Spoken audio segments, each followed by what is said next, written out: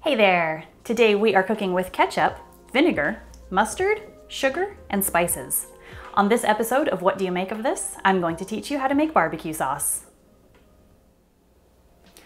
I love barbecue sauce so much, it might actually be my favorite condiment. When you think about it, a good barbecue sauce is sweet, salty, sour, and spicy. So when you put it on any kind of protein, it really lights up all of your taste buds and basically just makes food taste better. Now, don't get me wrong, there are some fantastic barbecue sauces on the market, but when you make it yourself, you will be shocked by how quick it is, how easy it is, how cheap it is. And the coolest thing about making your own barbecue sauce is once you're comfortable with the method, you can really change up the different spices and ingredients to make it your own signature sauce. I'm going to show you how I make mine. So for a traditional American style barbecue sauce, I like to start with plain vinegar. This is apple cider vinegar. Now I'm going to make a very big batch. You can absolutely half this recipe and it will make exactly enough for one meal. By doubling it, you have enough for a meal plus leftovers. So this is 2 cups of apple cider vinegar and I'm just going to get that into a warm pan. So it might hiss a little. Nope, that's okay. And we will get this heating. So I'm just going to get heat up a little on my stove. Now, to that vinegar, I'm going to be using ketchup, but you don't actually have to use ketchup. Any kind of tomato product will work really well for this. So a tomato puree, crushed tomatoes. I personally like the ketchup best though because it's very smooth, but it also already has a lot of spices, some vinegar, some sugar. So what it does is it just adds an extra layer of flavor to your sauce. For me, that's the way to go. So this is 1.5 cups of ketchup. I'm just going to try to gently pour that in without splashing. I usually make a pretty big mess while I'm cooking, but this is a red sauce. It goes everywhere once it starts splashing. So try to be a little careful as you're cooking. Okay. And to this ketchup and vinegar, I'm also going to go in with some mustard. So this is 2 tablespoons of mustard. I'm using regular yellow mustard. You can use Dijon, grainy mustard, whatever you like. Like I said, this is really a great opportunity to customize your barbecue sauce. I like to keep it as simple as possible, and these are things that I just always have on hand in my kitchen. So try to get all 2 tablespoons out. Okay. And then I'm going to get that spatula out of the way. I got a little on my fingers. And I'm just going to start by giving this a good whisk, and I'm going to start turning up my heat now. So this is kind of the base for your barbecue sauce, and I know right now it looks like a very thin liquid, which it is, but as it cooks, it's going to reduce and it's going to get very thick. So I'm just going to give that a good whisk. And then I'm gonna start adding some spices. So what I have first is onion powder as well as garlic powder. If you plan on keeping your sauce for longer than a couple of days, I highly recommend you use dried spices for this. If you start using fresh garlic, fresh onions, things like that, there's a chance that it can start to grow bacteria and other microbes in your refrigerator. You don't want that hanging around. So it's fine to do if you're using it that day and that day only. But if you're making a big batch like me and plan to keep it in your fridge, dried is totally the way to go. So I don't really have an official measurement for this. I kind of just eyeball it and taste as I go. I'm gonna say though, based on the number of times I have made barbecue sauce, this is going to be onion powder. This is probably, for this big of a batch, about a teaspoon of onion powder going in. You can always add more or less based on your tastes. Same thing with the garlic powder. Another teaspoon going right in. That feels about right. So I'm also going to be making a nice spicy sauce because like I said, I like a barbecue sauce to hit all of your taste buds. It needs some spice. I'm using crushed red pepper flakes, but you can also use things like sriracha, your favorite hot sauce, chili powder, really anything spicy that you like can go into this pot. Through trial and error, I have found that about ½ teaspoon of crushed red pepper flakes makes for a good spicy barbecue sauce, and I've mentioned before, I like spice. So I'm going to give this another good mix, just to get those spices kind of incorporated into this liquid. It's not really a sauce yet. And then to that, I am going to add some salt. So I'm going to go in with about ½ teaspoon of salt.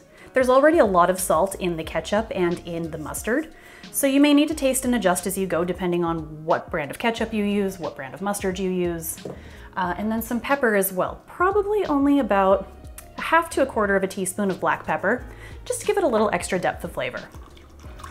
Now what I have right here, it's a very thin liquid. This actually makes a killer marinade for any kind of meat that you plan on cooking, just like this. Before you start cooking it, leave it nice and cold, mix it together. Because of the vinegar that's in it, it actually helps to tenderize meat and it adds a lot of great flavor. You can also just use the liquid part as a baste while you're cooking something. This way it doesn't really burn while it's cooking and it gives a really nice good crust to whatever it is that you're cooking. So very often if I'm, say, grilling ribs or making pulled pork for dinner, I like to reserve about a half a cup of this and just use it for marinating, for basting as I go, and then leave the rest of the sauce toward the end of my cooking. So with that in mind, to make an actual full-on barbecue sauce, we also need some sugar. So I'm using brown sugar. This is 2/3 of a cup. You can change up the sugar too though. You can use honey, I've used in the past, it's really delicious. Molasses is great, plain white sugar, agave nectar. Basically anything that's good and sweet you can put in your barbecue sauce and it will probably be delicious. So I'm just going to get that sugar in there and just get everything really well mixed, and it's already starting to get hot, I can see, so that's great. So like I said, right now it's looking very thin, it's looking very watery. That is normal, don't worry. What I'm going to do, once this is well incorporated, is give this a taste, by the way. Before I move forward, I do want to say, if you've never made barbecue sauce before, taste as you go. It's a good way to just check the seasoning and make sure you like the way things are balanced. You can always add more of something. Just remember you can't take it out again. So if you're not sure, start little, add more. Just remember, especially with the spice, like with the chili, as it cooks, it's going to continue to release the chili oils and it will get spicier and spicier the longer it cooks. So if it doesn't seem too spicy when you taste it cold, don't go adding too much, because I've done that in the past and wow, did it blow my head off. It was delicious, but it was really spicy by the time it was done cooking. So bear that in mind. What I'm going to do, bring this to a boil.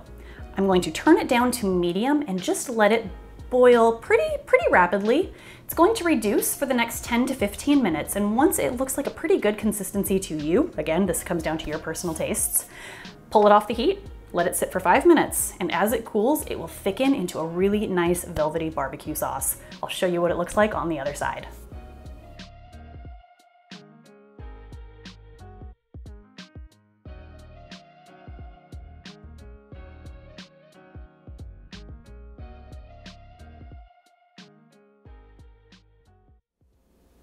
Okay, so this has cooked, this has cooled, and our barbecue sauce is now saucy. And really, if you look at the pan, you can see just how much it has reduced. It has reduced almost by half in that 15 minutes of steady boiling. I do want to call out that I did give it a stir from time to time. I've never yet burned a batch of barbecue sauce, and as long as your heat is over about a medium, it probably won't happen to you either. But just to be safe, because there's sugar in it, I do like to give it a stir, just to make sure. But to show you now that it's thickened and cooled, like you've got a very beautiful, nice, thick, very smooth sauce, if you remember what it started out like. This is pretty much textbook barbecue sauce. And again, this is an American style barbecue sauce, but that's not to say that that's where it has to end. You could make an Italian barbecue sauce if you used something like balsamic vinegar and honey. If you wanted to make an Asian inspired barbecue sauce, try some rice vinegar and ginger. You could probably even make one that tasted a lot like a Mexican mole by doing chipotle peppers in adobo and some dark chocolate. So just ideas to get you started. Once you're comfortable with this method, you can change it up and experiment to your heart's content until you find some really cool combinations. So this in the pot is fine, but like I said, you can actually store it in a jar in your refrigerator for a good month or two. So I'm gonna actually get it jarred up so you can see what it looks like. It even makes kind of a nice gift. Almost sent my utensils flying. So just gonna make sure you can actually see what that looks like as we're filling up the jar. I'm going to use a funnel because I'm a very messy person and that's a very red sauce. So I'll try to take some help where I can get it. And all I'm going to do now is just ladle this sauce into my jar. And I cannot stress enough, make sure it's cooled before you do this because you do not want a glass jar shattering all over the place. So, yep, I've already spilled a little bit. I told you I'm a spilly person. And this is reduced so much, I'm actually not even sure it's going to fill the entire jar. I might need to make more to make sure I've got lots left over, but let's see what we come up with here. It's still a very generous amount of barbecue sauce. That jar, what we have there is probably about the equivalent to 3 bottles that you would buy in the grocery store. So It's an investment worth making in your time and in your pantry ingredients because you get a lot of barbecue sauce for your buck when you make it yourself. And like I said, you can always have this recipe and just make enough for one meal, not have any leftovers, but if you're like me and you put it on practically everything, it's always nice to have a good jar of barbecue sauce just hanging around at home. And look at that, it actually filled up almost completely.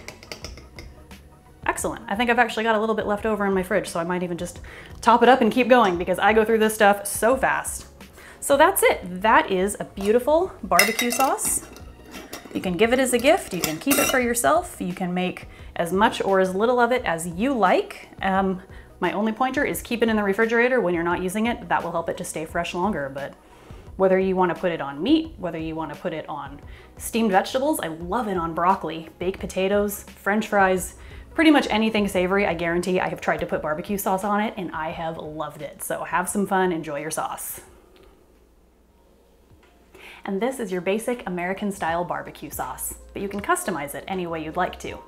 As always, this recipe can be found in the description below. Please like and subscribe for more videos. I'm Jessica. Thanks for watching.